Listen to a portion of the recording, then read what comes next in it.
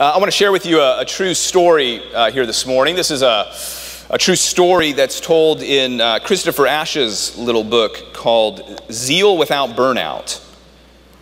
And it's the story of a man named Roy. Here's some of what Roy writes. Monday, July 2nd, 2012 is burned on my memory. I climbed on board a crowded tube train that morning to go to my office, but I was not looking forward to work. I had a difficult meeting with a colleague first thing that morning, and I had been worried about it all weekend. I picked up a free paper and started to read, but as the train got closer to my destination, I felt a crushing, agonizing weight on my chest. I'm having a heart attack, I thought, and staggered to the door at the next station. I collapsed on the platform, bewildered, with my hand on my chest. I gasped, "Somebody help," and then lost consciousness. I spent the next 24 hours at the hospital, where the surprising verdict was that there was absolutely nothing wrong with my heart. I had suffered an extreme panic attack. But when I returned home, not only could I not face work, I simply could not face people. I didn't want to have anything to do with anybody. I shut down from life completely. Colleagues who were not aware it was wrong joked that I had timed my illness to perfection so I could watch the Olympics. Nothing could be further from the truth. I sat in a chair day after day with the TV switched on, but I was oblivious to anything that was happening on the screen in front of me. Nothing registered. How had I arrived at this point? What I suffered that morning and what followed had been building for a long time. Again, that's a true story about a man who lives in London named Roy. Now, I'll share a little bit more of his story with you later on, but I wonder if you can identify with Roy in any way. You ever felt like everything was just sort of closing in on you? You ever been on the verge of sort of feeling burnt out, broken down, with no help, nowhere to go? Or maybe the situation hasn't been quite that bad. Do you ever just feel tired? You ever feel weary? You ever feel fed up? Tired of a situation, tired of people? Well, as we are continuing here with Psalm 119, we once again come to this psalmist who's written this long psalm. And in the section that we come here today, it's a section that helps us to better understand some of the difficulties that the psalmist himself is walking through. Remember that Psalm 119, it's the longest extended prayer that we have in the Bible. Beginning at verse 4 all the way through verse 176, the author of this psalm is talking to God, and he's asking God for his help. Remember, this is a man who he's been shaped by the Word of God, he's been shaped by the Bible, and as a result, he now talks to God about what God has revealed in the Bible, and he does so particularly as it relates to the struggles that he's walking through in his life. Because this man is living in a tension that we all know. It's the tension of what we saw last week, that God's way is the blessed way, that God's word promises happiness and life to those who obey his word, and yet there's the tension of that promise as it's combined with the reality of experiencing the sin and suffering that we so often do in this world. And so as we turn our attention to these two stanzas of Psalm 119, stanzas 3 and 4 that we're looking at here today, it's verses 17 to 32. We're going to learn just a little bit more about who this man is, what some of his struggles are, and then most importantly, how it is that he responds to God's word in the midst of his struggles. And so, friends, I pray that this will be useful for us this morning as we too seek to follow the Lord Jesus, and to do so not just when life is going well, not just when life is easy, but also when it's very difficult and we're walking through hard times. Hence the title for today's sermon, Wondrous Things for the Weary. The first thing we should note this morning is that this is a man who belongs to God. According to his own self-identification, the author of this psalm is a servant of God and a sojourner in this world. He begins there in verse 17 by identifying himself in this very way. Deal bountifully with your servant.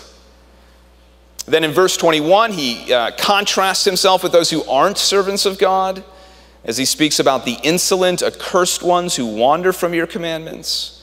This is clearly in contrast with who he understands himself to be. Thus, verse 23, even though princes sit plotting against me, your servant, referring to himself, will meditate on your statutes. So this is a man who freely belongs to God. If you were to ask him who he's living his life for, this is a man who's open about his allegiance to God. He's not hiding in the shadows somewhere. He's not afraid to be associated with the things of the Lord. Rather, he's very transparent about the fact that he's committed to God. And therefore, he also describes himself as being a sojourner on the earth. Verse 19, I am a sojourner on the earth. Hide not your commandments from me. In other words, this man recognizes that he's an alien and a stranger in this world.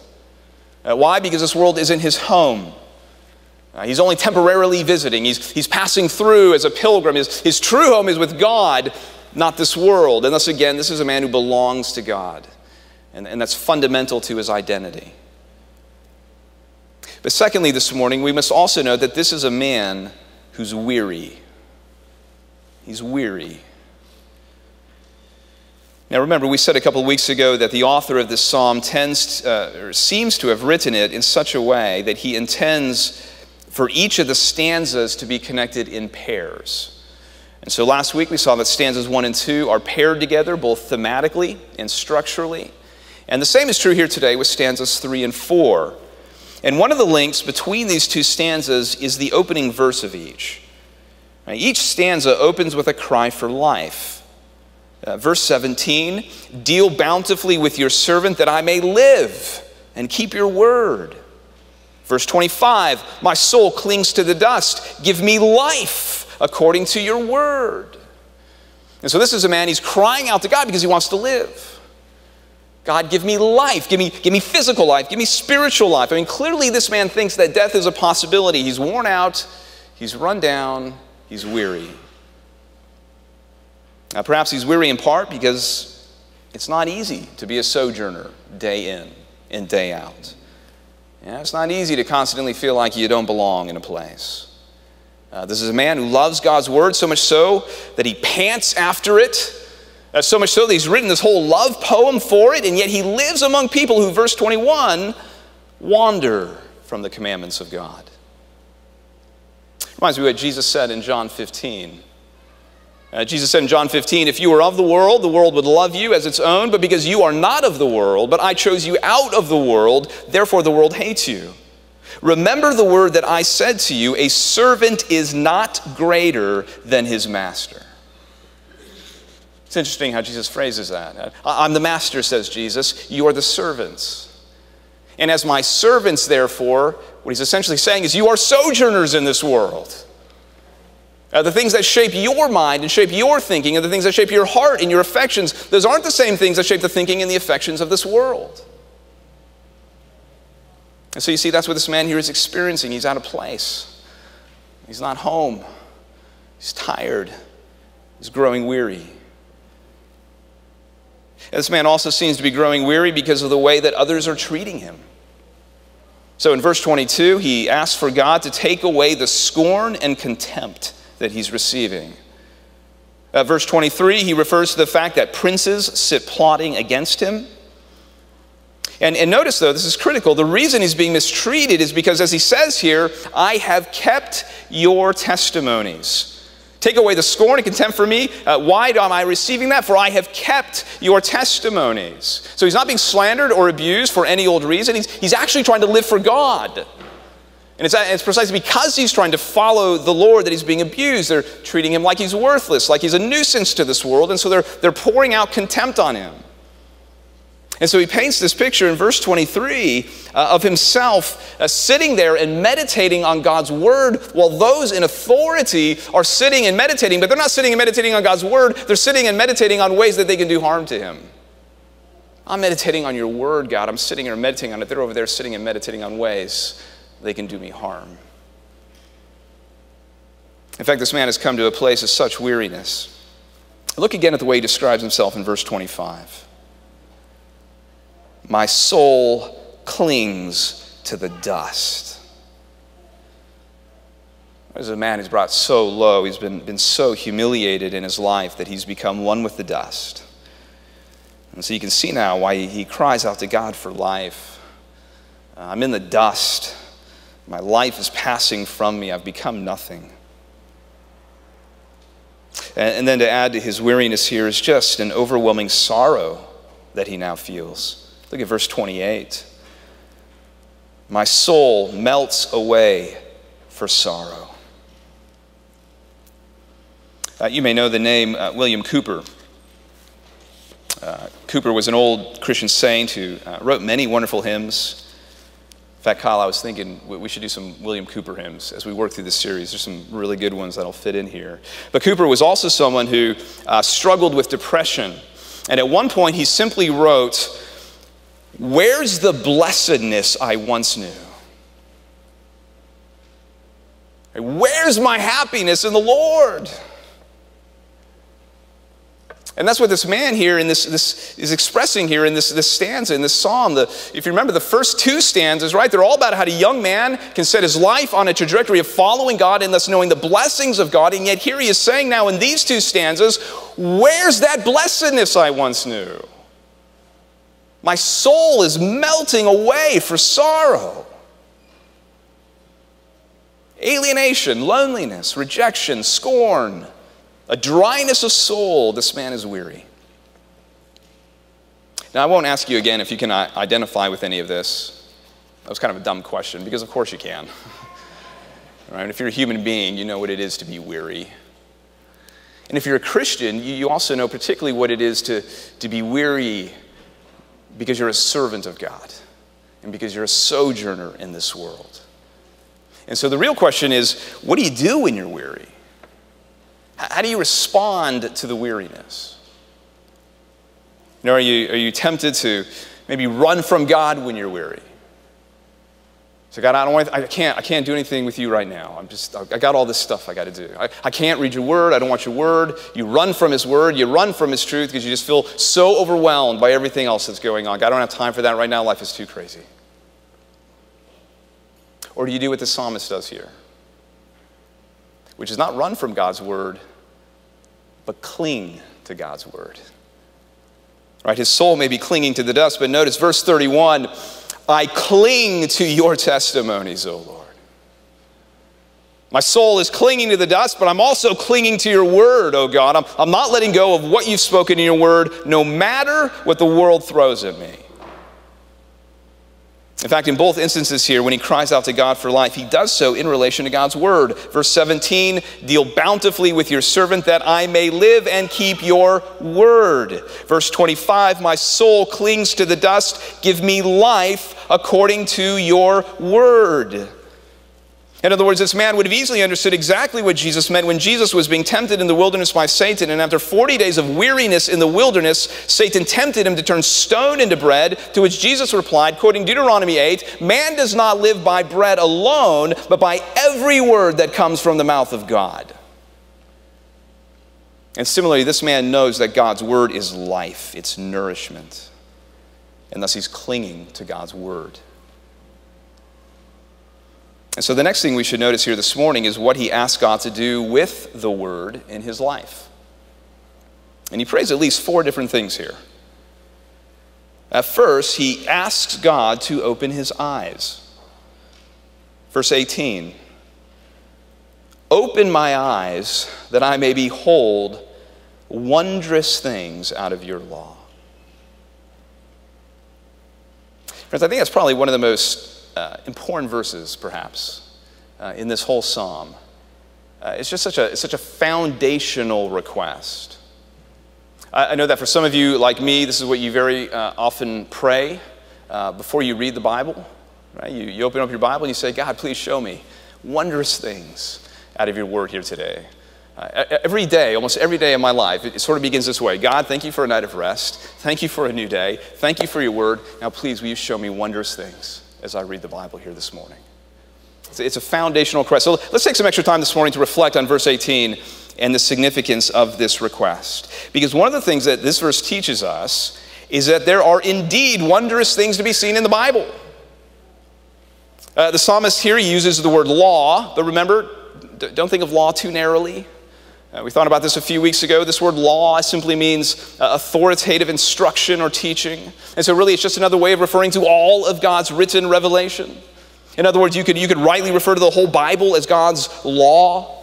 The Bible is God's authoritative teaching. And what verse 18 is telling us is that there are wonderful things to be seen in the Bible. That's the first thing this verse teaches us. A second thing is this. Verse 18 is also teaching us that if we're going to see the wondrous things in the Bible, then we need God to open our eyes so that we can do so. And the idea here is that there's a veil that needs to be removed. But listen, the veil isn't covering the Bible as if God's word was dull or unclear. No, the idea here is that the veil is covering our eyes. The dullness, the lack of clarity is in us. And so we need God to remove the veil from our eyes so that we can see the wondrous things that are in his word. In fact, the same word used here is used in the story of Balaam. Remember that story? It's the fun story of Balaam and the donkey, Numbers 22. Right, Balaam's going and doing something he shouldn't be going and doing in terms of the prophecy, and his donkey's giving him a hard time. His donkey's not obeying his instruction. Donkey's sent off course by an angel standing in the road. Balaam gets upset, but the problem is Balaam doesn't see the angel. The donkey sees the angel, Balaam doesn't. That is until, quote, the Lord opened the eyes of Balaam, and he saw the angel of the Lord standing in the way with this drawn sword in his hand. Or similarly, maybe think of 2 Kings 6, which is Elisha being surrounded by the Syrian army, and the situation's not looking good, and his servant thinks that all is lost, that they have no hope. But what the servant doesn't know is what Elisha sees is that there's a whole host of angels. There's an angel army surrounding them as well. And so 2 Kings 6 tells us, then Elisha prayed and said, "O Lord, please open this man's eyes that he may see." So the Lord opened the eyes of the young man, and he saw, and behold, the mountain was full of horses and chariots of fire all around Elisha. Right? Like Balaam, the young man couldn't see the wondrous spiritual realities that were there until the Lord opened his eyes so that he could see. Well, friends, the same is true when it comes to the Bible. You can read the words on the page. You can understand the grammar. You can grasp the logic between sentences or understand the point of a story. At a surface level, you can grasp what's there. But unless the Lord opens your eyes to the beauty and the spiritual realities of the Word of God, it'll never seem wonderful to you. And you won't really understand why people read it all the time and why they long for it in their lives. I mean, again, this psalmist, remember, he actually pants after God's word. That's how much he longs for it. God, I pant after your word. Why? Because at some point, his eyes have been opened to see the wondrous things that are there. So listen, I'm not trying to beat anyone up here this morning, but if you never long for God's word, like if you just never long for it, if you don't really get what Bible churches like this are so excited about and why we hammer the Bible home week after week after week. Let me tell you something amazing. About 15 guys over the past weekend gave up their Friday night and gave up their Saturday so that they could sit in a stuffy, muggy room and listen to a guy teach them about how they can better study the Bible. It was like a grammar lesson. Diving in deep. Now, if that sounds crazy to you, if you go, why in the world would you give up a Friday night and a Saturday after a long week of work? Why would you do that, to sit in a room like that to learn this? But if none of this makes sense to you, right, you have to at least step back and ask the question, have my eyes ever really been opened? Is it possible that I'm actually spiritually dead? If you don't long for God's word, you have to at least consider that possibility. I remember one time trying to share God's word with someone who wasn't a believer. And I was trying to encourage this man to read the Bible. And to his credit, he did read some of it. He read some of John's gospel. Here was his honest response, though, after reading it. These are his words. He said, Keith, I wanted to let you know that I read all of it. It felt like it was written for little kids, simple and repetitive. Not sure how you see it, but for me it just seems like recollections about a few followers.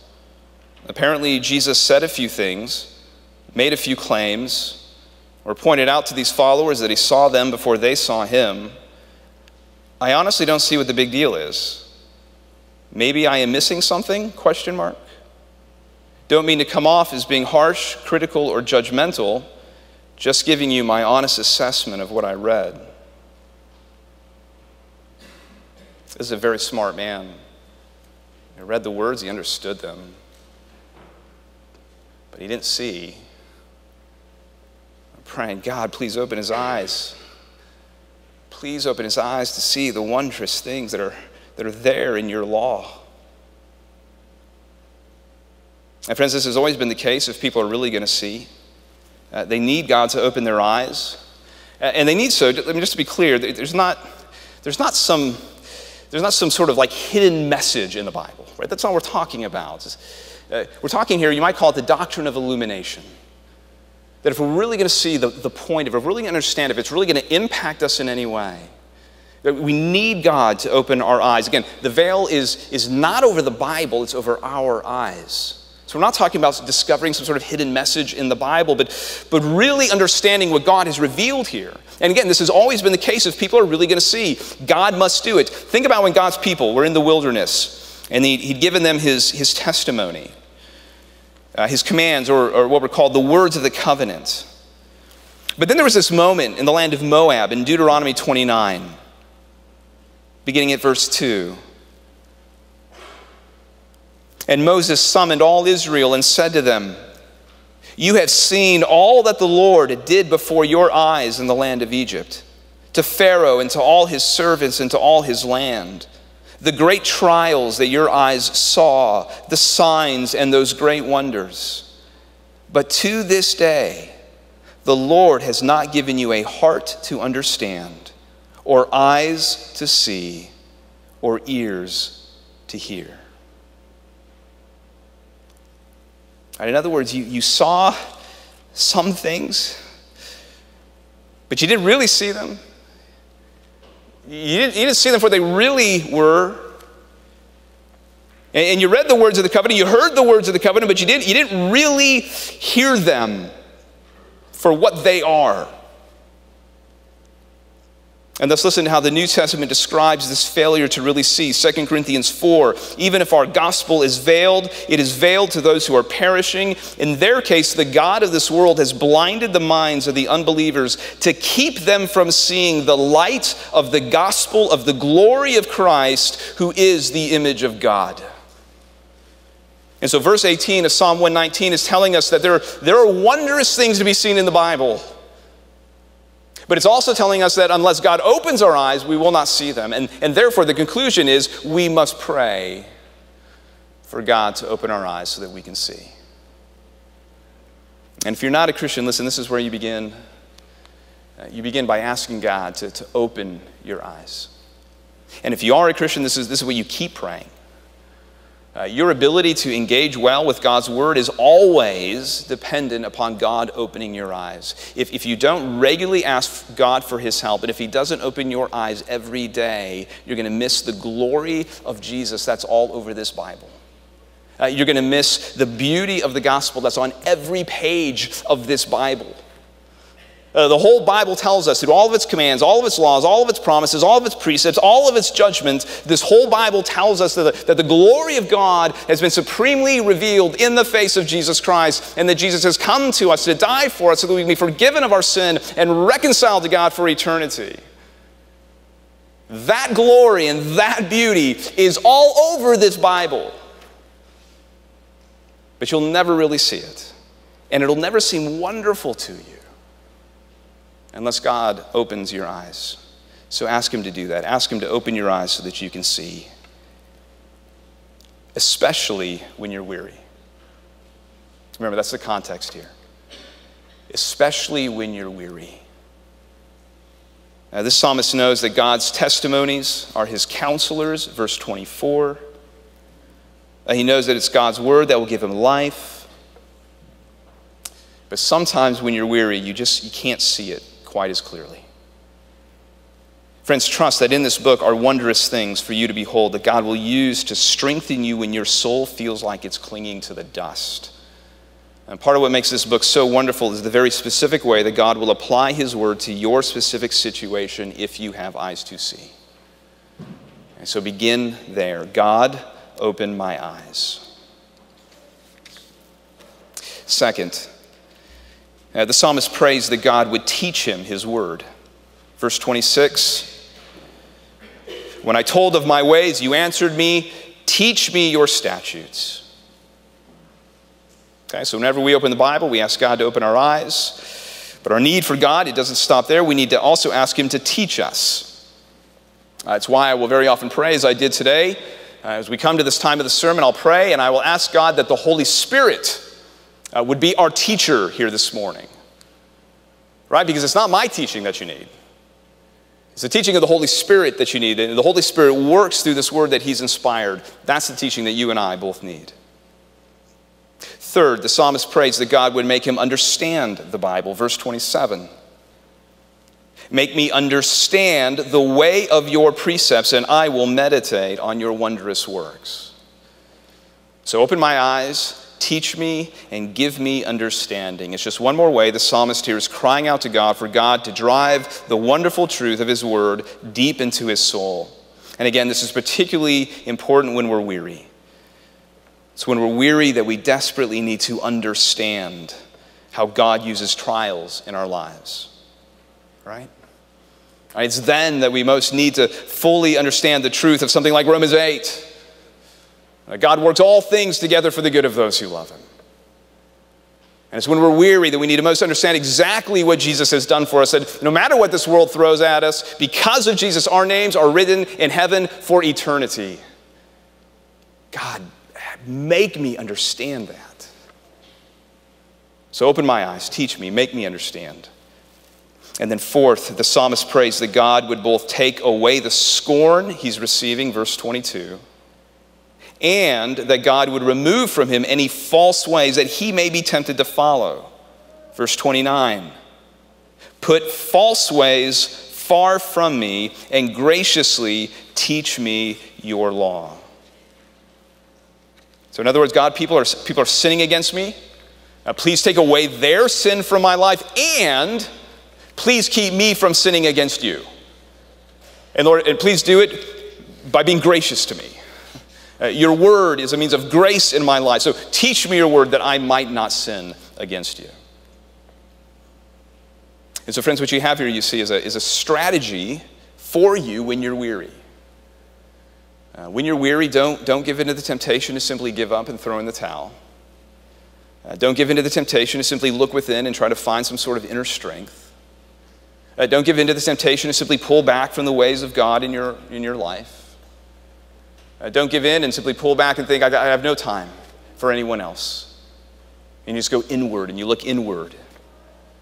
Rather, when your soul is clinging to the dust, cling even more to the Word of God. Ask him to open your eyes, to teach you, to make you understand, and to keep all sin far from you. I mentioned that I'd come back to Roy's story. Here's how Roy's story ends as he tells it. He goes on to say, I was off work for 3 months. At the time, I never thought about my experience as being burnout. But I went through a period thinking, I will never get back to work. I know that it's not like this for others, but on September 16th, it was like a light switch went on, and I suddenly thought, I can go back to work now. In faith terms, I never felt that God was distant, but it troubled me deeply that I was unable to read even the Bible. He's being very honest there. I was so weary. I couldn't read I couldn't even read the Bible. But then listen to what he says next. He says, this is where my evangelical heritage came to the rescue. Although I couldn't read, the Bible was not lost to me. As a young Christian, I had memorized Scripture avidly. I had always found this useful in evangelism and the pastoral care of others, being able to quote relevant scriptures to others. But now it came home to me in a new way. The word was hidden in my heart, feeding me and assuring me at my lowest point. By memorizing God's word, I had invested in my own soul, and it was now paying dividends. God took me by surprise by how alive the word was in my heart. Have you ever been that weary? So weary that you can't even read the Bible? Well, you see, this is what we talked about last week. And why what we talked about last week is so important, the importance of us storing up God's word in our hearts, hiding it away in our hearts, because there may come times in our lives in which the only way that we're able to cling to God's word is by calling to mind that which we have already stored up. And so as we finish up the sermon here, and as you sit there this morning, listen, don't leave here today without making 3 commitments. Okay, the psalmist, he makes 3 commitments here at the end. Don't leave here today without making these commitments. 1, no matter how weary you may get, commit to choosing the right way. Verse 30, I have chosen the way of faithfulness. I set your rules before me. 2, no matter how weary you get, commit to clinging to God's word. Verse 31, I cling to your testimonies, O Lord. Let me not be put to shame. And 3, no matter how weary you get, commit to running the course set before you. Verse 32, I will run in the way of your commandments when you enlarge my heart. That's actually a great image there at the end of that verse. When you enlarge my heart. Now, normally, physically, an enlarged heart is not a good thing, I don't think. But spiritually, that's a great thing. We want hearts that are large.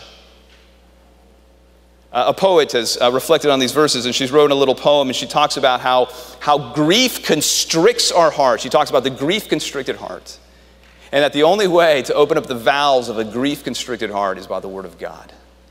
And when the Word of God comes to our grief-constricted hearts and opens up those valves, you know what we can do? We can run, and we can run fast, and we can run with joy, ultimately. That's what the psalmist is asking for here. So friends, before you leave here today, make the commitments that the psalmist does so that when weariness hits, you will not be defeated. Commit to choosing the right way, commit to clinging to the word of God, and commit to running the course that God sets before you. And as you make those commitments, pray. Pray that God will open your eyes, pray that he will teach you, pray that he will make you understand, pray that he will keep sin far from you, both the sin of others and your own sin, and pray that he will enlarge your heart. Let's pray. God, we ask that you would do these very things that we've just been talking about. Give us, Lord, open eyes. Open our eyes wide and enlarge our hearts, God. That's what we ask for here today, according to your word. We want open eyes and large hearts. Please do this, Lord, as we seek to navigate this world and to live for your glory and to proclaim Jesus Christ. We ask this in his name. Amen.